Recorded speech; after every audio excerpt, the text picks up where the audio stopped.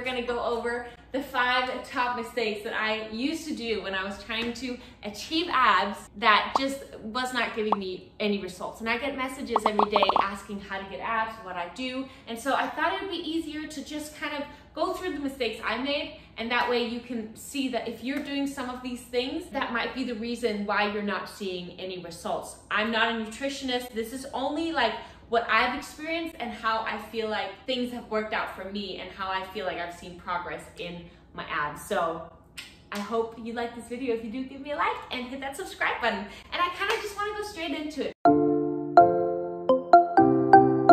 I used to do 300 crunches a day. And if we do 300 crunches a day, I'm not saying that you can't grow your abs that way, because you absolutely can, but I was not seeing the results that I wanted to see. What I've done now, changed it up and kind of treated like I'm gonna grow any other muscle in my body. So if I want to grow my arms or my legs, I go through the rep range 6 to 20, and I use weights to progressively overload my muscles so that they can grow. And that's what I've done now as well in my ab workouts. Today I did an ab workout, and I'm gonna share that with you. That will kind of give you a better picture of the kinds of workouts that I do. So the first one that I did was this weighted jackknife, and I really am using and squeezing my lower abs as well as my upper abs. So it just kind of works the entire core, and I just love this exercise. It's one that I use maybe 2, 3, 4 days a week. The next one that I did today was banded lemon crunches, and those are just awesome as well. I just really try and focus on squeezing my abs, and when I'm done with 20 reps of these, my abs are absolutely dead. And I always try and move further and further away from the band to push my muscles just a little bit harder each time. The last exercise I did was for my obliques, and this one just really truly pushes me as well. So I just kind of wanted to share my workout with you today so that you get an idea of what I meant when I say weighted ab workouts. If you want to try out a 4-week program, I have one here on YouTube. I'll link it up in the corner so that you can try that out. It will work your abs 4 days a week. Just go slow. If you're a beginner, don't push yourself, don't get injured. The first times, just kind of feel out how your body is feeling, and then slowly progress and slowly start adding the weights. Back when I was doing 300 crunches a day, I was really trying to spot reduce fat, and that unfortunately is not a thing. There's 2 aspects to getting abs. One is building the muscle, which is what we kind of just went through, using hypertrophy, using weights, and actually seeing it like any other body part. But then there's also the visible part of it. So you need to have the abs, but they also need to be visible. So that means if you have a layer of fat on top of them, they might not be visible. And a great way to do that is using cardio and nutrition, and that is what I'm gonna go into next, because I haven't had my post-workout meal after my workout this morning, so I'm just gonna make that now as I'm explaining this next mistake that I used to do.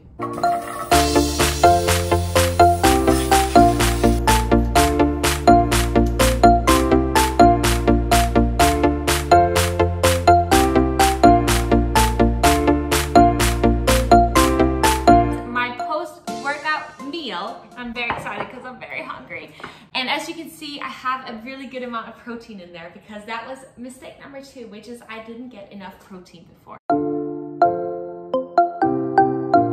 80% of my calorie intake probably came from carbs, because I had no clue on what the difference was between protein, carbs, and fat. And today I eat a really good amount of protein. I do eat carbs and I do eat fat. I'm not afraid of any of those food groups. I eat all of it, but I do make sure to get at least 1 gram of protein per pound of body weight, slash half kilogram of body weight. The amount of protein you need really depends from person to person on how active you are and your weight, and a lot of other factors go into that. And there's also a lot of very mixed opinions on that. But for me, this is what has worked. So if you want to grow muscle, I do believe that getting a good amount of protein will help you out. There's online calculators that can help you with that. And I am not kidding you when I tell you there's so many delicious, delicious foods that you can make, so many delicious low-calorie, high-protein desserts. And I have a bunch of recipes here on my YouTube channel, so I definitely suggest you go check those out.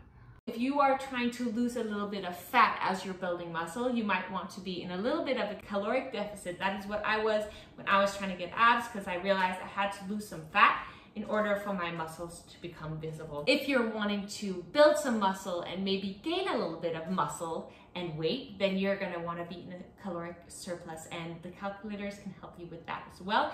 Not to say that they're accurate, it's really important that you kind of feel out your body, because everybody's different and they are not very precise, but it can give you an idea on where to start and then kind of like just adjust as you go. It's really important to remember that your nutrition does play a massive role if you want to lower your body fat and you want to gain muscle mass and you want to get abs.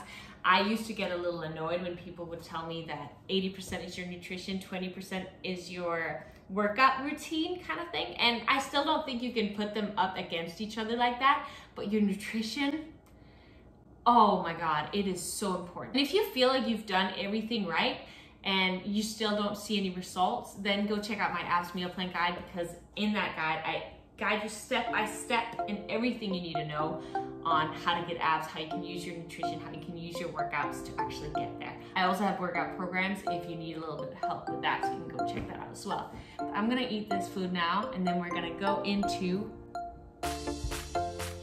mistake number 3. I feel full and I feel clean, so let's go into the third mistake that I did when I was trying to get abs. And that really was that I wasn't feeling like I was deep down capable and worthy enough to achieve my goals. I didn't see myself as someone who was crazy fit, and especially not as an athlete, and I needed to learn to see myself being capable of and worthy of those things. It's like if you want a job promotion, you need to be able to see yourself in that position and be able to handle what this job requires. And if we don't see ourselves there, we're somehow low-key gonna hold ourselves back. At least that's what I believe. It's kind of like law of attraction. If we want something, we need to really truly believe that we are capable and able to be there. We actually almost have to see ourselves being there before we even are there, because that makes us act and do and just do all the things that it requires to be there. So when I started to see myself as an athlete, I started taking action as an athlete. I started eating as an athlete. And that just kind of, because I saw myself as an athlete and someone who had abs, I would do all the right things that I needed. Where before, when I didn't see myself as an athlete, I would kind of hold myself back because I did not do the things that it required for me to achieve that goal. So I think what's really important is that you right now figure out what are your deep down beliefs, your core beliefs about yourself. And then if you find out that some of those are negative or holding you back, that you break them down and then you create new beliefs for yourself. And that can be by saying these affirmations to yourself every single day, so that that becomes your new beliefs about yourself. Because if you want to achieve something, our mind is so powerful. At least that's what I believe, and just trust me on that. Because if you somehow believe that you are not capable of doing it, or your body type just doesn't allow it, all those small little beliefs, negative beliefs that we have about ourselves, are just holding ourselves back. So if we start believing incredible things and we just know how capable we are and how worthy we are of the things we want to achieve, it's just gonna open a whole another world, and we're gonna take action and actually achieve those things that we want in life. Let's move on to number 4. I get many questions about how much cardio do I do, and for how long do I run, or how many times a week. And it's really, really important for me to mention that cardio is phenomenal for your mind and for your body and to get in better shape. But cardio is not necessary to gain abs as long as your nutrition is matching the overall goals that you want to achieve. And this is a mistake that I made, is I would do so many hours of cardio every single day. I would dance, so it was all for the love that I did that. But then of course when you do cardio, you get more hungry because you burn more calories, so you need more calories. But when you then choose to not eat the right calories, so I would eat like a full plate of chocolate, or some chips, or just like things that weren't really helping me achieve my fitness goals. And so I might a lot of the time have eaten more calories in that way than I'd actually burned, even though it felt like I had burned so much more, because the amount of food I would eat would be little because in one plate of chocolate there will be like 500 calories. In one massive meal with vegetables and good protein and healthy fats, there could be 500 calories. So it's all about